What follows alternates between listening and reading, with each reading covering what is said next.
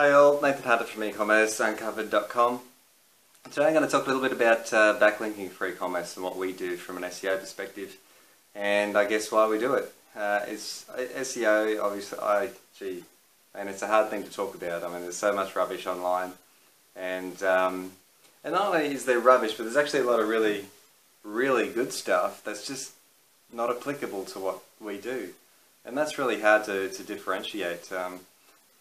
I was actually talking to a new friend of mine recently about, the idea that, for example, on an information-based website, you'll often read people say, hey, you only want 1 to 2% keyword density. In other words, the keyword that you're targeting, you're trying to rank for, you only want, sort of 1 to 2% throughout the body of the text of that actually being that keyword.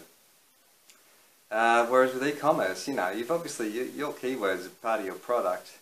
That you can have product pages that got 30%, 40% keyword density.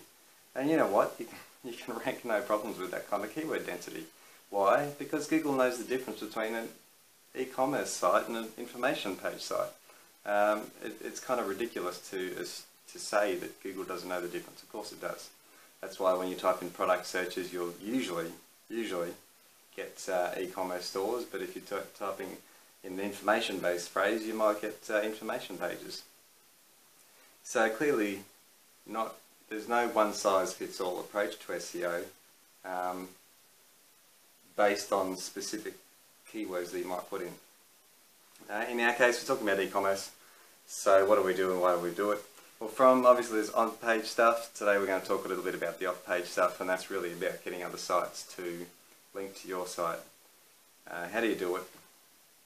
And what are you looking for?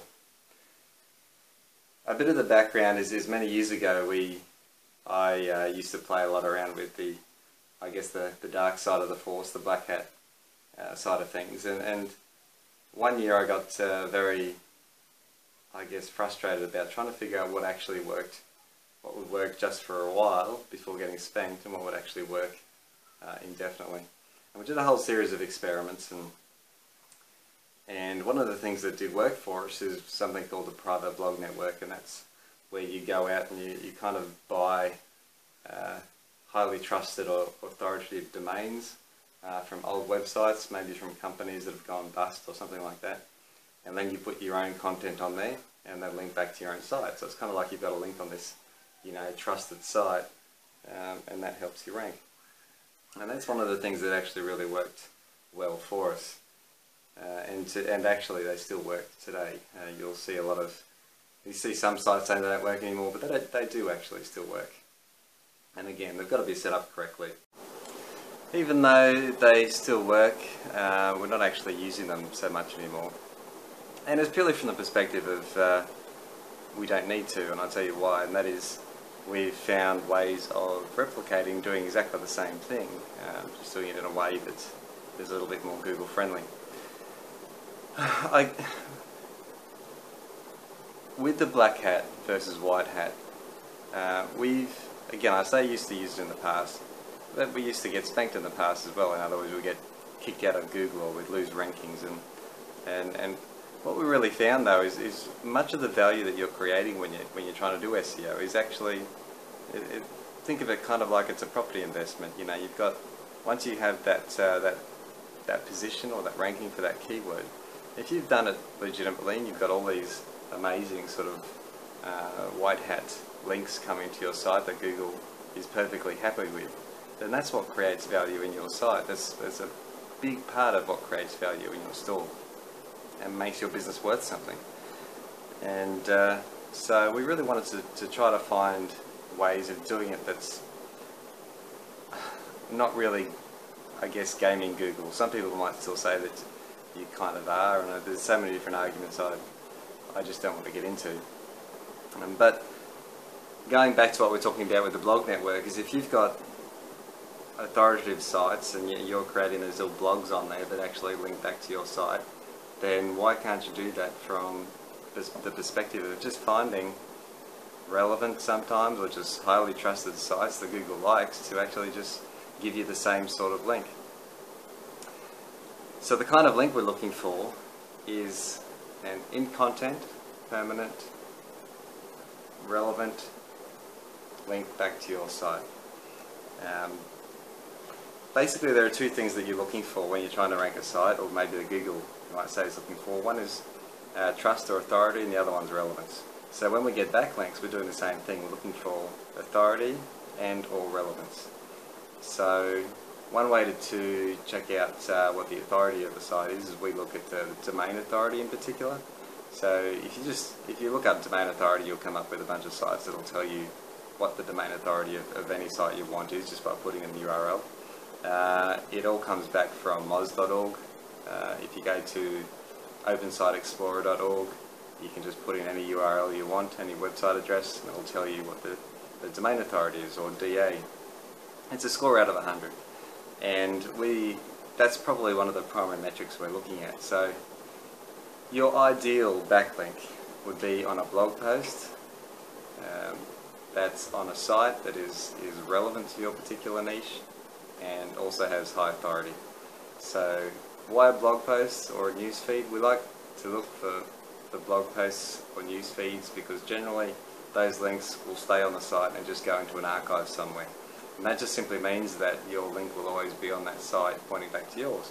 And in fact, over time, the particular page that your link is on will gain more authority and page authority from that site. And in fact, your backlink will become more and more powerful as time goes by.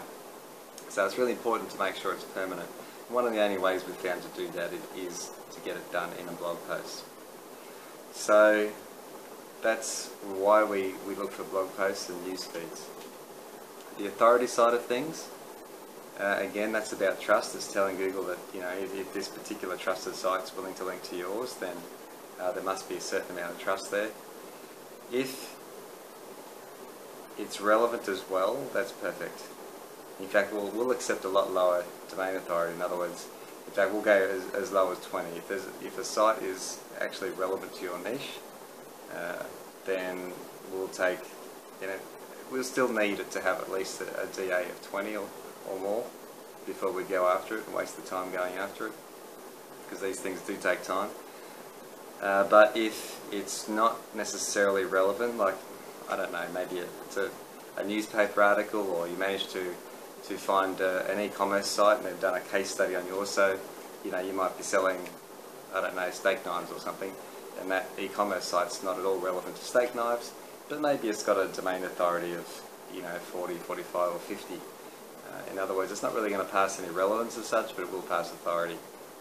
So if it's got no relevance, we probably want the DA to be at least 35 or 40 plus, otherwise not worth it. Again, it has to be permanent, otherwise, again, not worth it. So that's the style of backlink that we're looking for. It's actually fairly simple. We go after this day in and day out. Again, there are lots of different ways to think outside the box on this one. I know people that have become basically regular journalists and in sort of online newspapers and things, and they're just doing it because they want the authority. They know it's not necessarily relevant to their niche, but they know that every time they get the chance to mention their site, they're getting that authority. And that's usually what you end up doing after a while, because sometimes, depending on what you're selling, sometimes there's not really that many sites out there that are actually relevant to it.